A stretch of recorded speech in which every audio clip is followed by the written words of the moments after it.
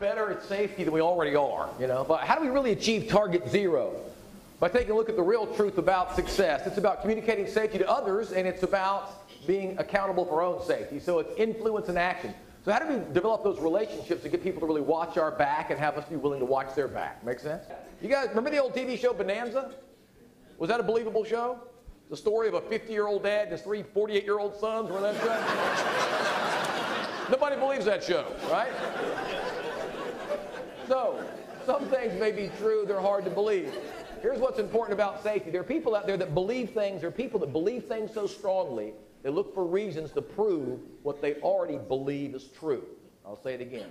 They're just looking for reasons to prove what they already believe is true. That means they're not open to new ideas and new concepts. So let me give you an idea of how a safety presentation doesn't work consistently. It happens all the time. Here is an example of a non-working safety presentation. Everybody gather around for the safety presentation.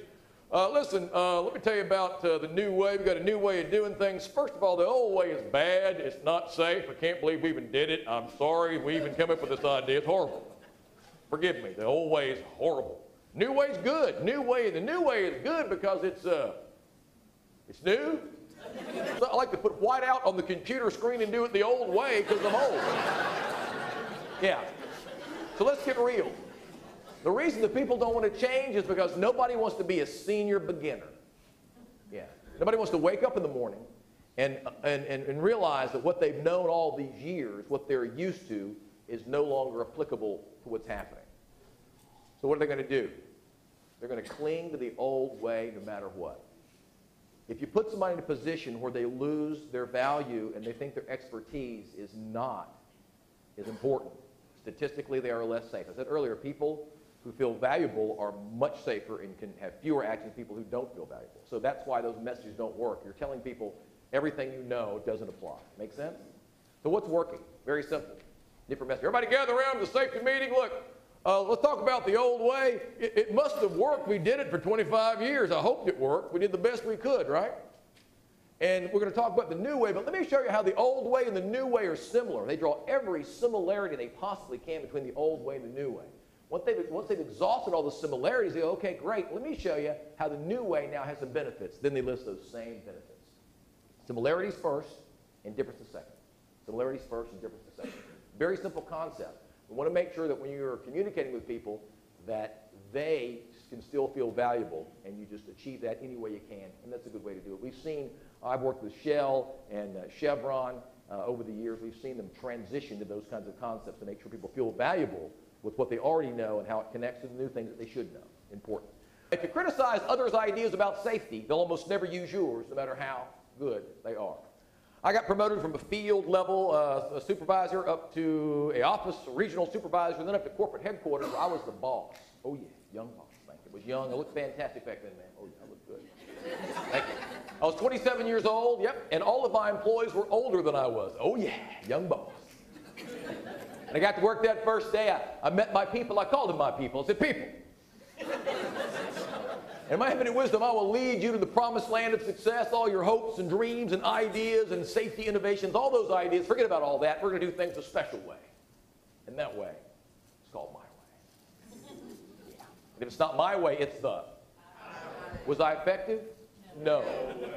They made up a special name for me. They called me punk-ass manager. Yeah, they called me. It is hard to be effective when you're a punk-ass manager, and I learned a big lesson. And that is, if you make people feel important, you and what you have to offer is a lot more important to them. If you make people feel valuable, it's interesting. People who feel valuable statistically have half of the accidents of the people who do not feel valuable. So making people feel that way, making them feel important, is huge. And that means when it comes to communicating safety, it's all about judgments. Yeah. Who had the communication problem? I did. Big lesson in life, big lesson in safety. Everybody knows something you don't. Anybody you work with knows something you don't. The minute that you think that you know so much and you are so skilled that you can't be hurt, in that moment, wisdom leaves you just like that. What's really weird is your intelligence and your talent, your knowledge. It all stays. It's the wisdom that leaves you. So our research showed that in communications between human beings, trying to help each other and support each other, trying to be our brothers and sisters keepers, that there was a breakdown. And that breakdown of communication cause accidents and incidents. So the thing is that what's happening is when someone says, I've got a problem, the correct answer is, yes, you do. Yes, you do. I can know by looking at you that you have a problem. Agreement is the foundation of accountability. Very simply put, people are much more likely to agree with those who've agreed with them first.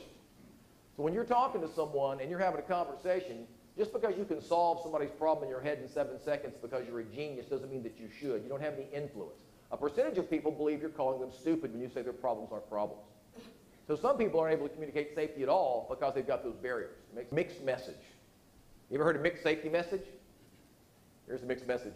Listen, be safe, but hurry up. I mean, what I mean is don't be so safe we can't make money. Yeah, I know.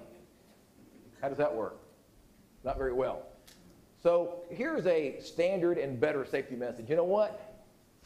Do the best you can between safety guidelines. We need to do the best job we possibly can, the best way we can do it between safety guidelines. When you're outside of those safety guidelines, stop and rethink it. If you get outside the safety guidelines, stop and rethink it. Simple message, easy. Mixed messages cause a lot of issues. Remember that the key to safety is being present in the moment. Are you present in the moment? When you're walking downstairs, are you actually looking at the stairs? Or are you on the phone? Are you present in the moment? When there's an accident, you know what they always say when they interview the guy? I don't know, I just wasn't thinking. Well, yeah, you were. You were thinking about something else. You were thinking, just not about what you were actually doing. Yeah. Absolutely. Once again, it's that person cutting paper in the office. What do you do? I'm cutting paper in the office. I'm thinking about lunch, you know, like maybe sliced beef or a sandwich or something. So let's be very clear that though as much as I'd like to say that you ought to do what I do, we're not the same. We need each other. But I'm responsible for you when it comes to safety, and I'll tell you why. One of the biggest problems we have is older people giving a weird message to young people about safety, and it's about talking about how brave we were back in the day when we didn't have all that safety stuff. Well, they got to do all that. Back when I was starting out here, we just got down there naked with a Q-tip, and there's just nothing. They're all got helmets on and walking around and being safe. And, yeah, that's the problem. But we need each other. Is that true? Do we need each other? We do. I need you. You're the future. You're the future. I need you, and you need me to get promoted into that future. All right? All right? So we need each other, right? Make sure you're not the one causing a safety issue. That's important. We're a role model. You know that? We're all role models. You can't lead by example if you're a bad example, right? My shop teacher also, in high school, had 3 fingers. He knew what to do. He just wasn't very good at it. He'd go, okay, we're talking about safety. Let's talk about safety. Let's talk about saw safety. Pick up that saw, young man. My dad is 80 years old, and he is fantastic on a computer. However, 5 years ago, he wasn't. 5 years ago, my dad wasn't very good. 5 years ago, my dad sent me his very first email. He just said, damn it. That's all it said. That's all it said. 2 words. Just 2 words.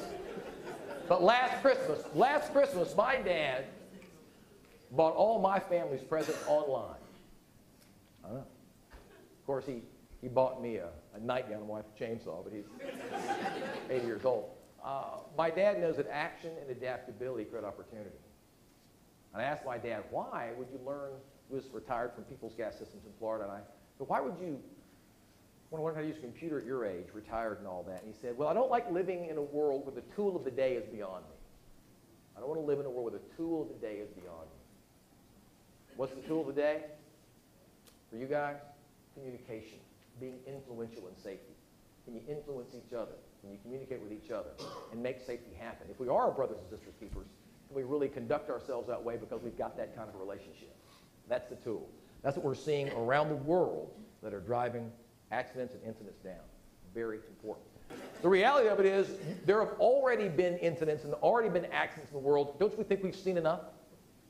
I mean, isn't Target Zero about saying, I don't want to learn from my mistake, I want to learn from things that have already happened? That make sense? They've already happened. Yes. Definitely, I want to learn from mistakes of others, not from my own when it comes to safety. The people who believe they're valuable have much fewer accidents and incidents than those who believe they're not valuable. Huge situation. We are our brothers and sisters keepers. Let's make it happen. And that's the real truth about safety success. I'm Garrison Wynn. Thank you so much. Thank you.